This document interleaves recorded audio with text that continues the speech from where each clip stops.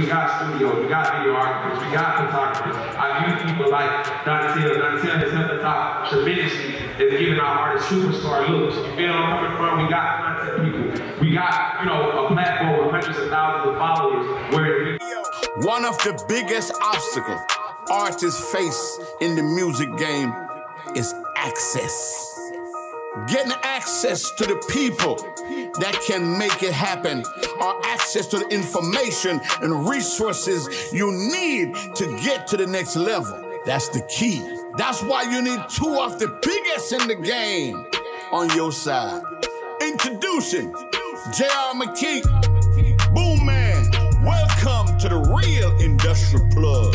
You heard me?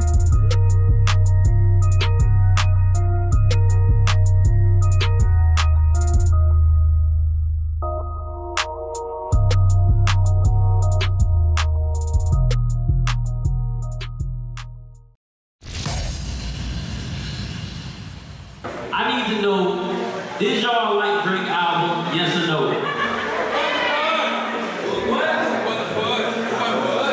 Did you like it? Did y'all like Drake album?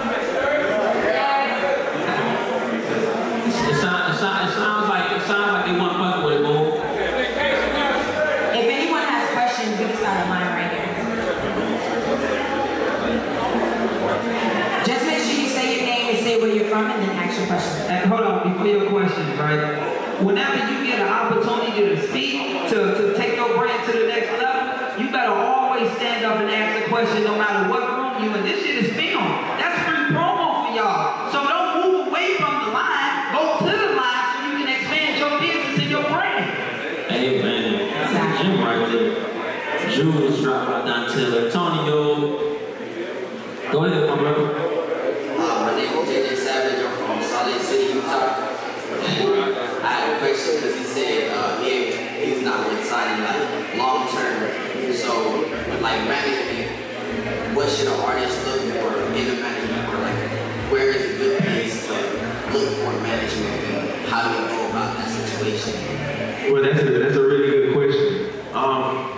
It just depends on what you're weak in, right?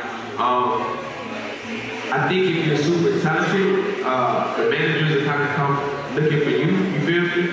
The problem is, most of the time, artists are looking for a manager. Once again, you know, I told you that my hands out situation instead of my chest out, you have to put in the initial footwork, you feel me?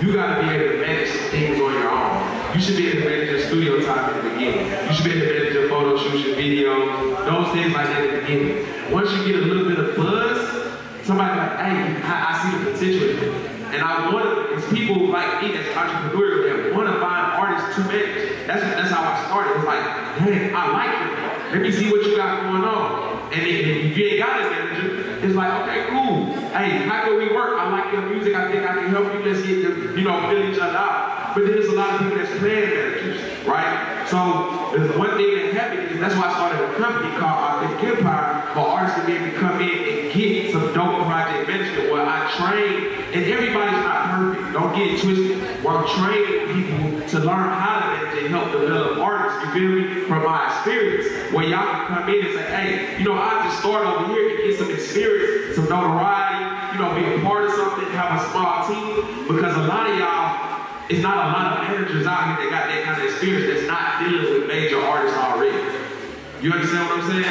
So I created a platform for y'all to have the opportunity to come in and just showcase your talent and see how we can help you and manage some of the things for you, because we got studios, we got video artists, we got photographers. I use people like Dontell. Dontell has helped us out tremendously in giving our artists superstar looks. You feel where I'm coming from? We got content people.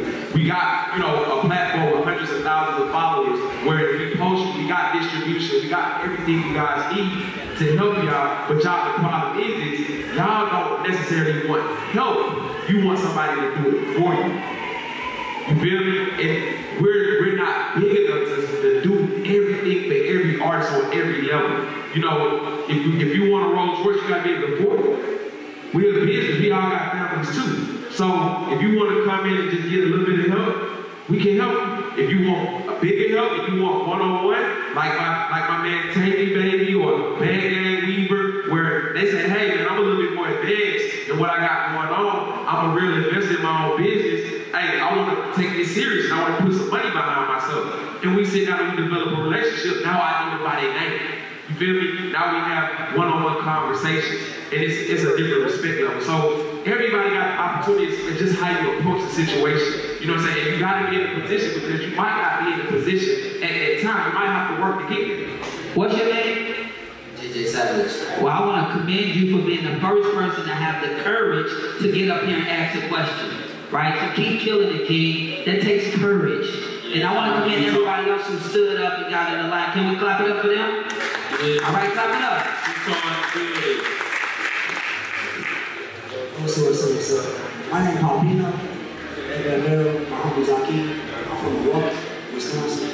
So I think my whole perspective is like, I don't think artists is against signing to major labels or against like staying independent. I think we against signing our souls. You know what I'm saying? So if it's my craft, I'm not gonna have my craft for the rest of my life. I'd rather release my craft because I understand you put some money behind it, but you're not going to take my craft away from me, and then I got to slave for it. Listen to me explain something, bro. I want y'all to let that notion go and sign your something. Once again, this is a business, right? Guess what the first thing you're supposed to do before you sign the contract? No, get a lawyer. Get a lawyer. See, you're signing your soul because you're not paying for a lawyer. So you don't have representation to help guide you through and explain on what you should and should not do. See, nobody's trying to make you sign your soul. That's just a notion. Okay, cool. I'm so thirsty. You know what I'm saying? I'm gonna just sign away anything because guess what? Even if you read it, you probably won't understand it. I'm gonna be 100 with you. Legal jargon if you ain't used to or know the terminology in that word, it's just like you're an artist, right? You know what an NPC is, right? No. You know what an NPC is, right? Yeah, speaker shit. Okay, you know what Fruity Loops is, right? You know what Pro Tools is, right? Okay, cool. You know what a one-track is, right? See, you know the terminology and what you're trying to do. You feel me? So if you're trying to do a contract, that's what I'm trying to tell you. You know what I'm saying? A lot of these artists, they don't understand the business, so they gotta find good representation that can guide them and mentor them into meeting with the right people because it's a notion out of fear. You feel me? All that is fear, bro. Can't nobody sign you. You can't sign your song away. In the studio, I'm watching T.I. His first standard deal was like 14 cents on the dollar or some shit like that. I don't know how long was it for that. I understand. Yeah, so I'm not saying like it's the same thing now. You know what I'm saying? My whole thing, that be the first deal, even if you don't get it, you know what I'm saying? Most of us just need a platform, you know what I'm saying? Get our music out there, you know what I'm saying? I see if we don't put it in work ourselves. Yeah. The majority of the time, so let me explain this to you as well. Listen, you gotta have something value. You know, how you sign your soul away, you ain't making no hits. That's the problem. Y'all think y'all signing, it's like you don't have a hit. They ain't making no money. Guess who taking the loss? Listen, I give you $1 million. You sell 100,000. I don't want to put no more money into you. Am I wrong? Exactly. So guess what that is? Big show. I'm not spending no more money. Guess how much you owe me? 900,000. Who lost? Was it you or me? Exactly. So I sold myself. You get where I'm coming from? Now, guess what? I give you $100,000, right? You make $1 million. You ask me for more money, you think I'm gonna give it to you? Exactly. It's that simple. You're not gonna get paid for not producing. See, that's why I never liked the whole thing, and I respect Whitney Day and everybody else who says, they independent, blah, blah, blah, right? So I get it, right? But the problem that I have is we don't have no money, you feel me? And we're trying to tell people to stay in poverty. If I got an opportunity to elevate and get a situation, I want to do something that's going to help me better something that I can't do myself. If I can do it myself, okay, cool. But I still get a spit in my own bag. That's just me. No, I think we answered that question perfectly. It's a long line to move on, but Boomman said it right. Everything can be renegotiated if you have success. If you don't have success, then you're gonna be in that contract for a long time until you generate success, or you just gonna have to ask for a release.